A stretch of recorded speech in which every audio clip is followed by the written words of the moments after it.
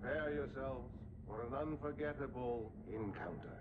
And that's exactly what folks are doing inside the Magic Kingdom these days, preparing for a thrill from out of this world.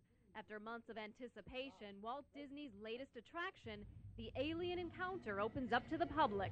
It was pretty scary. I thought like something was gonna take me away or something. It was really scary. It's very fun.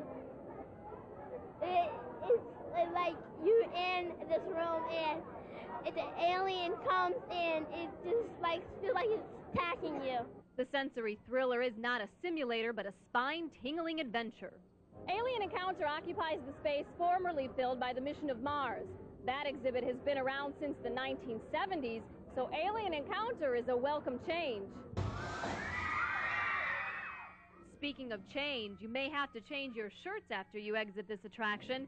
Inside the dark chambers of the Encounter, an alien escapes, bursting into the audience and terrorizing the timid.